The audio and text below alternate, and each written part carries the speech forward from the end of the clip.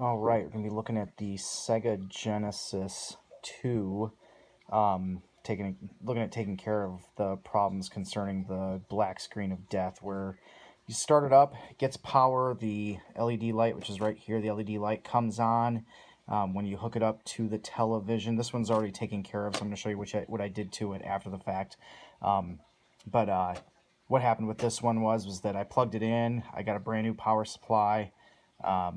Everything was plugged in, everything looked right, no frayed wires, anything like that.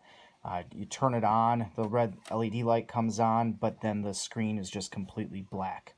Had the cartridge in, wiggled the cartridge back and forth, left to right, tried to wobble it around, make sure it could get contact. Got absolutely nothing from it. So we're going to open her up, and apparently this is a common problem with this. This is the second generation Genesis. This is a common problem with these, and so we're going to open up and take a look at it and see what's going on. So this is all unscrewed already for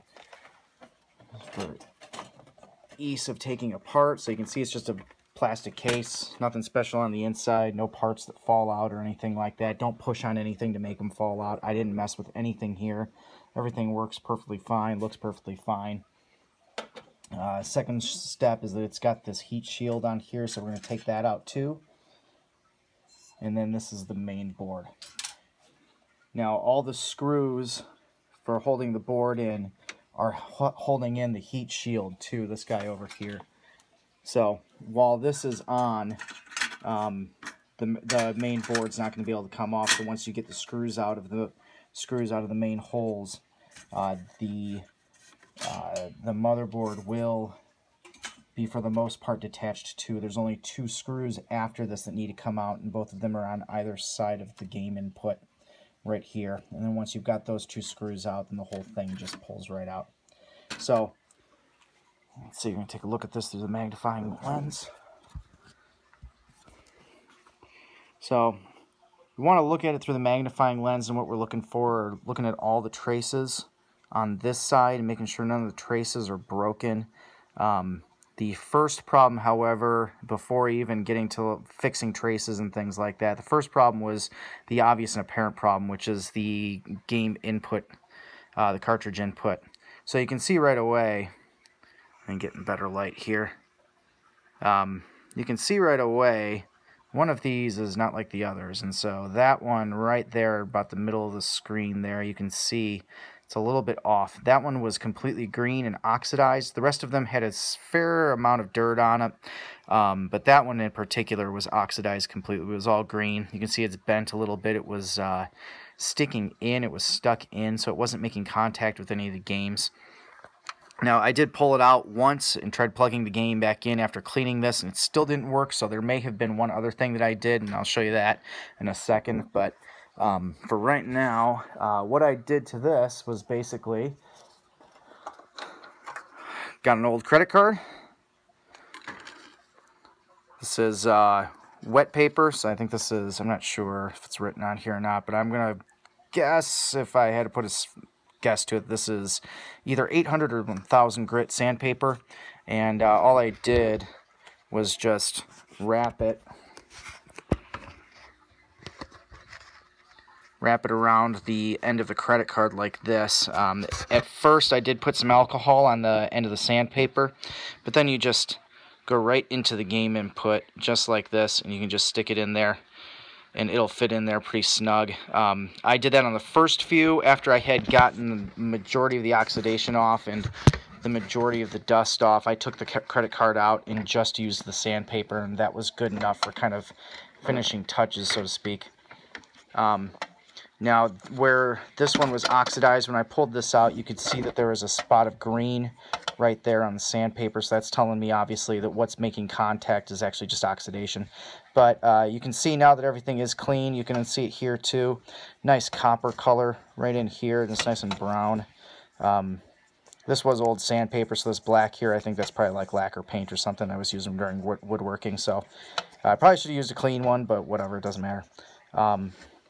This is all nice and brown and copper color. That means that all these contacts are nice and clean, and it's going to touch the contacts on the game cartridge very well. I used to get that pin in place. I just used so it's like an X-Acto knife. It's got a little needle end on it. I'm able to go in there and you can see how it is bent. That part is still not completely fixed, and there's probably not much I can do about that without just buying a whole new piece, which I don't really want to do at the moment. But this piece here, obviously it needs to bounce in and out. It needs to make sure that when you're looking at this, these should all be nice and level. This one sticks out just a little bit further, which is okay because that means that it's definitely making contact. And then, of course, when I put the credit card or the sandpaper in, I want to make sure that when I look at that there's not a blank spot somewhere where something's not touching. But it was all touching, so we're all good here. If I did have something else to nitpick about, I would say that as I look at the underside here, which probably not going to be able to see it all, maybe if I can shine a little light on there, maybe you can see it. Not really. But anyway, at that point of contact, you can actually see it right there. So it's over to the left about, I don't know, about six or 8 pins in. You can see that there's a green one there. So that where the contact is touching the board, that's still oxidized. But apparently it doesn't matter because the board's working now. Everything's working. And I'll show you that in a second too. So flip over to the other side. So, oh yeah, so I did check all the, you want to clean everything off, especially the, before I get to the other side, make sure that the area all the way around the game input, this part right here, this is where the flaps are on the outside of the console, and so we want to make sure that this place is really, really clean because this is where most of the dirt and things are getting in there. And this in here was just completely filled up with like dust and dog hair and things like that, so I cleaned that off. And you just clean it off just using regular old isopropyl rubbing alcohol, nothing special, just a regular bottle of rubbing alcohol. So it didn't dilute it or anything, you just use it at full strength, and that should clean it off pretty well. And you can see that the board's pretty clean now. It's probably, if I wanted to nitpick, like that stuff could probably be cleaned off. You can see where it's kind of dusty in there still, but a huge improvement compared to what it was for certain. Going to this, so on this side, so what I did was I want to look at all the traces, make sure none of the traces are cracked or worn or anything like that. Look at all the joints where the capacitors are touching the board and make sure that those things haven't wiggled and cracked or anything like that. All the resistors and everything, same thing. Look at the resistors and make sure the resistors aren't cracked, that the wires aren't cracked, that they're coming in contact with the circuit board and everything. LED light was working perfectly fine, no problems there. So flip over to the other side. And I want to start with the controller inputs and look at the contacts there. All the contacts are not cracked. I want to make sure that there's nothing that's either oxidized, it's grayed, or looks like the lead that's going through the circuit board hole and has the solder on it, that's not cracked away from the solder, so all the solder joints are all perfect. These all look good. This board is actually really, really clean. Everything looks really good compared to some other ones I saw just searching online. The next one that we want to look at is the video input, and where are we at? There we go.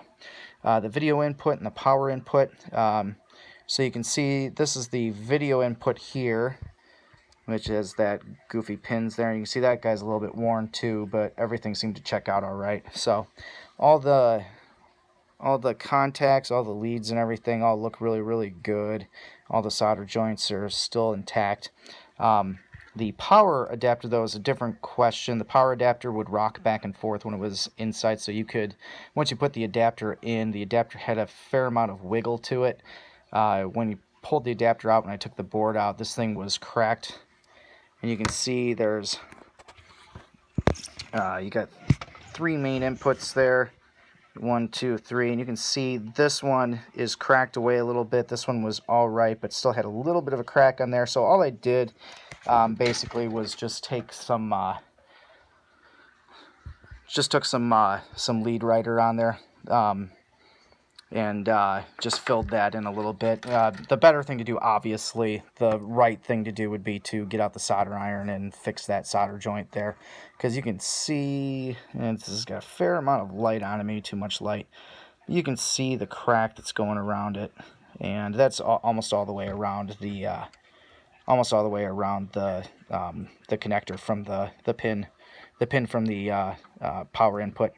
So I did just fill that in with just some lead writer, and that worked just fine. Everything's working fine. Over here on, let's see, on this side, I had quite a number of leads here where you can see that the solder is just completely cracked off. It's missing, and so I just wrote that in. I don't know if it actually does anything. I'm not an electrician, I don't do any kind of electrical work or anything like that, so I don't know if these things actually do anything, but what I do know is that there are solder leads there, and some of them were orange where you could tell that the solder had cracked off, and so I just wrote the solder in with that same circuit writer pen. I just did that all the way down. Like I said, I don't know if it actually did anything or not, but some of these are pretty messy. I tried to clean them up with a knife, but didn't work too well. Just as long as they're not coming in contact with each other. We don't want them touching each other and having a bridge or something like that.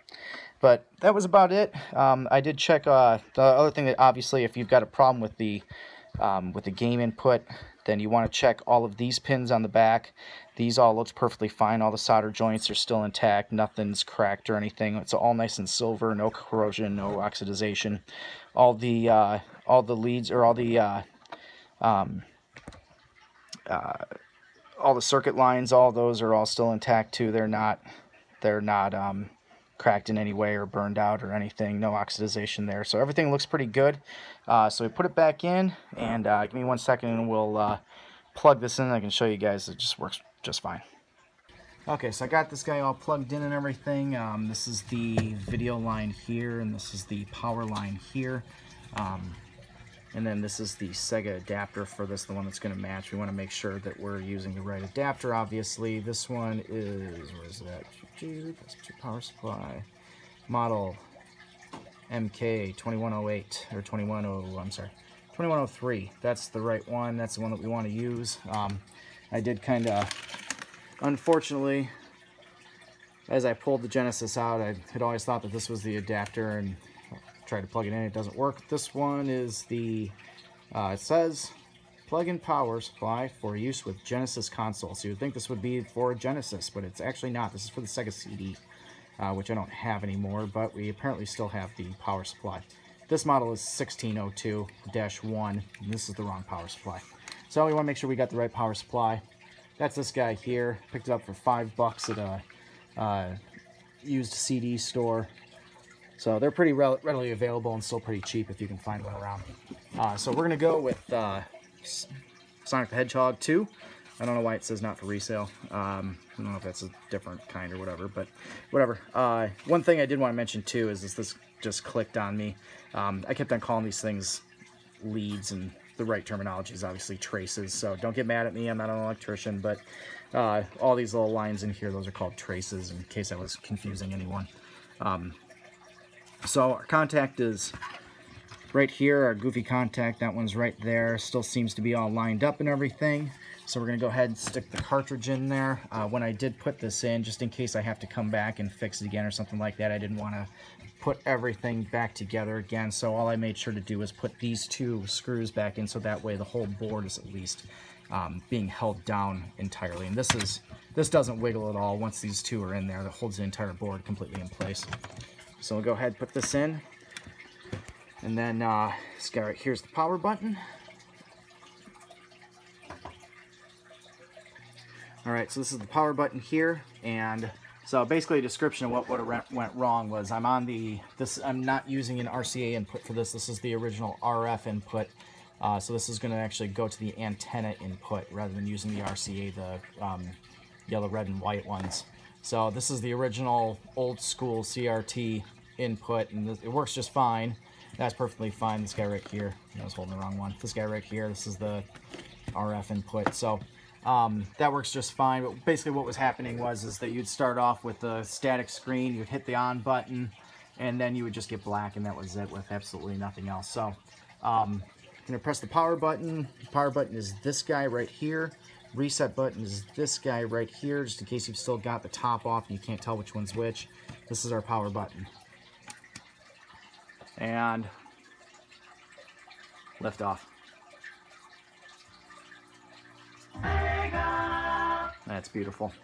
All right, so that works. Just to kind of recap again, that's beautiful. Okay, so just to kind of recap again, usually the number one, as far as I'm reading things, the number one issue is usually with the contacts. Power supply is going to be number 2, and then any traces or anything is going to be number 3.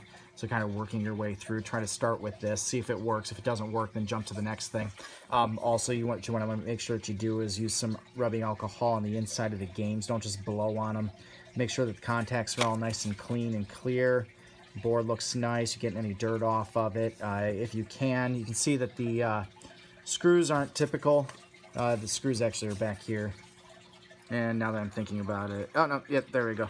Yeah, the screws aren't typical. You have to use a special, it's not a Torx, it's almost like a backwards Torx. I'm not exactly sure what kind of head that is, but you'd have to use something special to pull those off. And you know, if I could get inside of this and clean this out, I definitely would do that. But seeing as how I can just get there, let's just do that. So you definitely want to make sure that that the contacts are all clean. And you can almost see, and I'm just noticing this just now, you can see this contact right here, because this is the only Genesis that I've only ever owned. So I'm sure that this problem with this contact has been there for a long time. And you can see this contact right here is completely scratched up. And that's probably from that jacked up pin in there. So now that that's all fixed, everything should work out well. And obviously I got the game system to work. So we're doing pretty good. So that should be about it. If you have any questions or anything, just post in the comments, and I'll try to get back to you. Thanks for watching. Bye.